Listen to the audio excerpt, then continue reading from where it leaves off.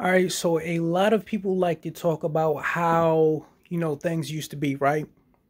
Where they'll talk about how people weren't snowflakes. I guess to basically easily try to sum that up. I disagree with that whole notion of people not disagreeing with stuff as much, very strongly. Because as someone who grew up through the transition, okay, the reality of the situation was that the person who spoke loudest and said the most offensive shit was generally a person who was either they were popular or they were the person who could whip your ass. And everyone who disagreed was most likely to not speak up. Because the thing is, if you spoke up, then you tend to be the person who, got stuffed in the locker, got your ass whipped, got the squirrely, got spitballs spit at you, got picked on by everybody. And a lot of other people who possibly, felt offended as well, they weren't going to jump to your aid because they were also people in the same position as you, where they were the people who would get their ass whipped. And because they didn't want their ass whipped, they typically would join in with the bully and support the bully so that they don't become the target. Okay, so during that time period, you could get ignored and nobody would know. Okay, nobody would give a fuck. Whereas with the internet, if you say some shit, right, you can reach other people who feel the same way as you, and then everybody can get together and be upset.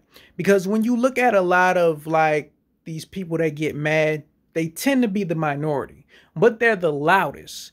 And of course, people have a tendency to not see things for what they really are, right? Because if you look at things, right, you look at how people will tell you certain things like it's fact. But then if you look at statistics tell a completely different story. And that's typically how it is with people. People go based off of their experiences, right? So it's the whole perception of, because all the people around me feel this certain type of way, then I'm going to assume that this is how the world is. That's how people tend to think. And people don't look at life from the whole perception that the people who are around you, right? Your environment is what shapes how you perceive the world. So you're surrounded by these certain types of people, and they create how you see the world.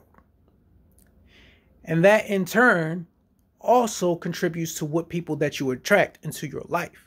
So you're going to attract people who are like them. So everyone that you perceive is going to be based on your perception. Because the people who disagree with your perception are going to avoid you because you show off that perception. It's like, think of it like this, right? If somebody is a drug dealer, you don't expect them to have all of their friends be cops, right?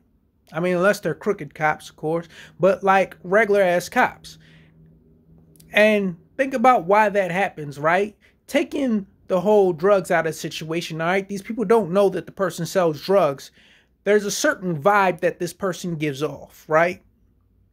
And that vibe that the person gives off makes those people who are cops avoid becoming friends with them. And they avoid the cops because of the vibe that the cops give off, right? So even though that drug dealer doesn't know they're cops, the cops don't know that they're drug dealers. It's just a certain feeling that you get around certain people, right? That makes you avoid them, that makes you not connect with them. So of course, you're not going to meet these people who live a completely different reality from you because of the vibe that you give off. It reflects that reality that you see. So you're only attracting what you believe into your life. So the way that things that you believe are the truth are only the truth because you believe it's the truth. You see it as the truth, and that's what you attract. And of course, that fits all of the attraction shit, but I'm not trying to talk about the attraction shit, but it really is the same exact fucking thing. right? It's just all about like your whole mentality, and that's about the people that you're around. So the fact there is that it really wasn't the the whole perception that everybody makes it, right? Because everybody has this, always wants to talk about the past, right? And in general, shit was the same. The only difference is that with the internet, you're able to see more. There been with people who disagreed with X, Y, and Z, but they weren't able to speak up without the internet. Now that there's the internet, they're able to speak up. So the difference isn't that people are suddenly becoming snowflakes. The difference is now people are able to say, that's some fucked up shit. Now, I don't agree with taking shit too far. Like, there's some people who will become really fucking toxic. Like, it's okay to disagree. It's okay to not like some shit. But some people just go way too overboard and say shit that's even worse than what the fuck actually truthfully happened, you know? And then canceling people just because you disagree with them, right? I can understand if the person is being harmful, but it's some shit that is just like you very much disagree with, and you're creating this scenario within your head of how this person affects reality that's not real. It never really happened, but you created that scenario in your head, and because you created that scenario and you see it as reality and you believe it is the truth, now you're creating fear within yourself to say that, oh, this person doing XYZ means ABC is going to happen, which is a threat to me. And reality is that that threat does not exist. You created that threat within your mind. It's not real, but you perceive it as real. With that being said, because, you know, I brought up the whole ignoring people thing. Like, because another thing that I heard, you know, some people talk about how they ignoring people thing because they're basically like people do crazy shit on the internet, right? And you should ignore those people. And of course, people feed into the likes and whatever else. That's an iffy type of situation, right? Because see, here's the whole thing, right? People need connections. As human beings, we need connections. And whether y'all want to admit that shit or not, people are becoming more and more apathetic, right? People don't want to build connections. People don't want to get close to each other.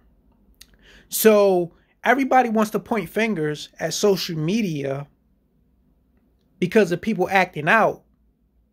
But it's like, but if you would take the time to connect with people, take the time to become friends with those people, they wouldn't be so dependent on all the likes and attention in the first place. The whole reason that they're so dependent on the likes and the attention is because everybody around them doesn't give a shit. So it's like, how about instead of blaming social media, you blame yourself? And be like, well, what could I do to help this person to make them stop acting a fucking fool, right? But nobody gives a fuck. Everybody wants to have the mentality of, I'm going to do whatever I want to do. I don't give a fuck. I don't care about nobody but my fucking self. I'm going to do whatever the hell I want. And that's perfectly fine. You have the right to choose what you want to do. But understand that every single choice that you make, no matter how small, comes with consequences. Every choice that you make affects the people around you. If you want to be about yourself, cool. If you want to not give a fuck, cool. If you don't want to connect with other people, cool. But don't sit there and decide to do that shit and then turn around and get mad because somebody's on the internet acting a fool. Somebody's doing stupid ass shit for likes and attention and shit.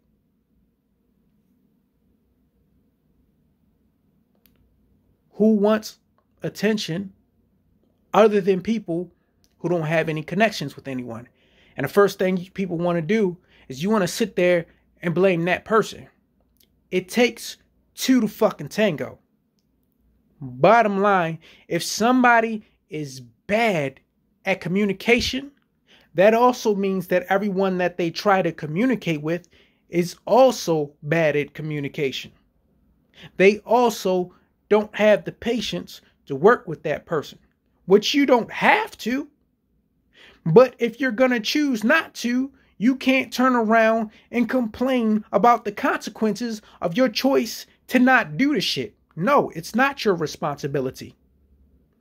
But it still comes with consequences regardless of whether it's your responsibility or not. That's how life fucking works. Every choice that you make comes with responsibility. Every choice that you make comes with consequences, even if it's not your responsibility.